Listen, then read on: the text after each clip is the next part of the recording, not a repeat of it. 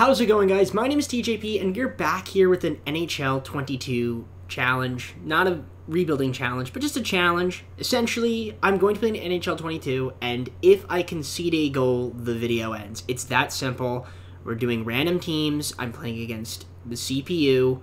If I concede a goal at any point, the video ends. How many games could I play? Oh, I could play a million. I could play just 1 minute. Whenever I concede a goal, the video ends. So if you guys enjoy the content, leave a like and subscribe.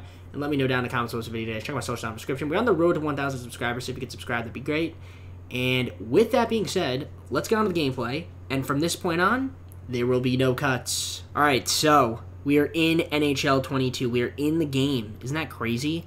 So I'm going to be doing just the offline match against the CPU. Nothing too fancy there. Nothing too fancy schmancy. So we're just going to randomize both sides. So here we go. So the Penguins. I'm going to be the home team, though. So whatever home team I get. Panthers. Okay, Penguins versus Panthers. Like to see that. All right. So we're going to be the Panthers against the Penguins. And we're just going to select a bunch of times. Change controls. I'm going with hybrid. I like having just like a balance between hybrid and the class with like the class controls and the stick, the skill stick.